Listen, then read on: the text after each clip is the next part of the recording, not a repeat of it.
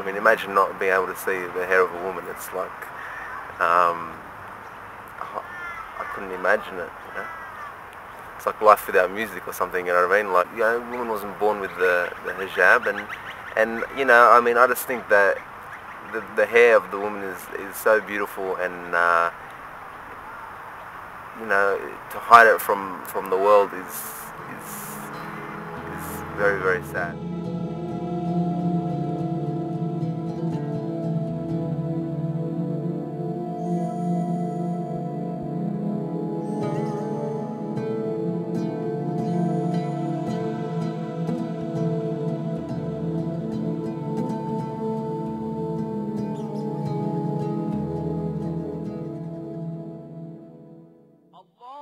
The religion before Allah is Islam, submission to His will.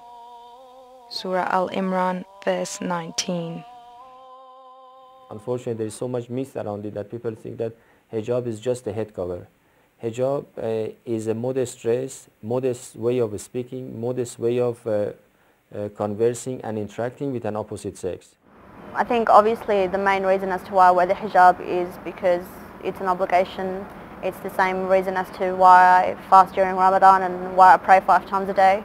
The hadith from our Prophet ﷺ says that we should cover our hair, and it's basically to cover our beauty, not to make a show of our beauty, not to show off our bodies. We're supposed to cover the shape of our bodies, and we're supposed to cover our hair because our hair is something which is very attractive. The requirement to wear hijab that people insisted on was, in fact, came from the hadith where the Prophet, peace be upon him, indicated to Asma that once a woman reached puberty, nothing should be seen of her except her hands and face. The background of it is a good hadith that I can share with you, that a young man was walking in the street and he was just staring at a young girl on the other side of the street. So much he was staring at her that he did not realize that he is going the wrong direction, and he just hit the edge of a wall, and immediately it broke his forehead, and it started, you know, bleeding. The man was very upset, and he said that I'm going to go and tell the Prophet about this. The reason that he was looking also, or one of the things that he was attracted, was that that girl, her bosom and chest was open. So she had attracted his attention. As soon as he goes and explains and narrates the story to the Prophet, the ayah was revealed. That is in chapter 24, ayah 31. Tell the believing men to lower their gaze and safeguard their private parts, which is more modest for them. And also tell the believing women to lower their gaze. So the concept of hijab in Islam starts first with controlling the eyes, but not only controlling the eyes. Controlling the eyes on the one hand. On the other hand, the ayah followed that tell the believing women also that they should draw their khimar. Khimar was something that they were already covering their heads with, but they should draw it to cover their bosom, which means their neck and chest also should be covered. Say to the believing men that they should lower their gaze and guard their modesty. That will make for greater purity for them, and Allah is well acquainted with all that they do.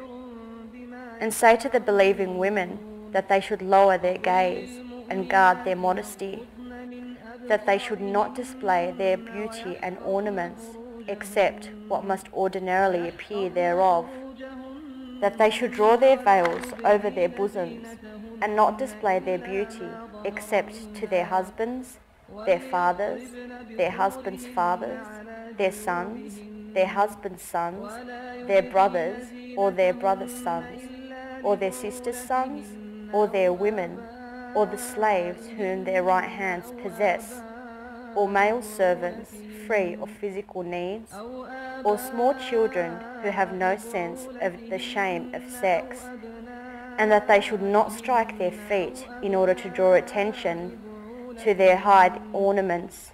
And O you believers, turn you altogether towards Allah, that you may attain bliss. I think culture is quite relevant to the question of wearing hijab. And I'm just thinking that in Southeast Asian societies some time ago, very few Muslim women were wearing hijab when they were going about their everyday activities, such as trading in the market and working in the fields and things like that. It's really only been in the last maybe 20 years or so that there's been a process of Arabisation in Southeast Asian countries, and of course also there's been a process of religious revival, and more women are now wearing a tudung or hijab than they used to wear it in the past.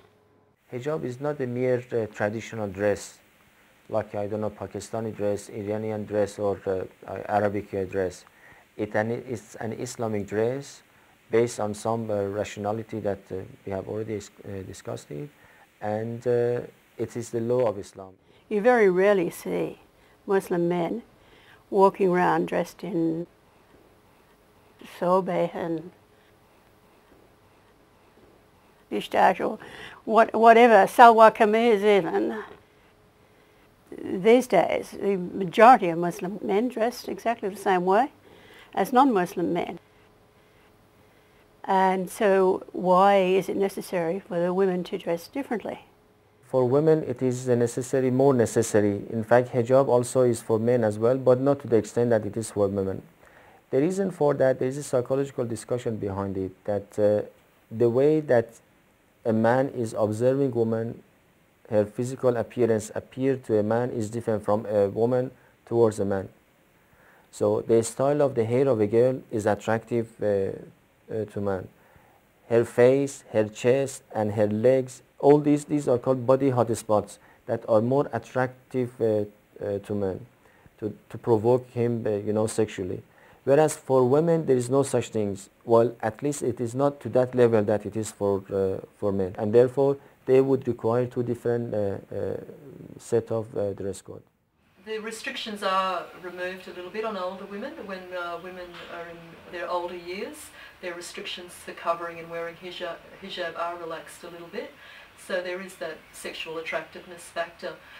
It's basically to keep morality in the society.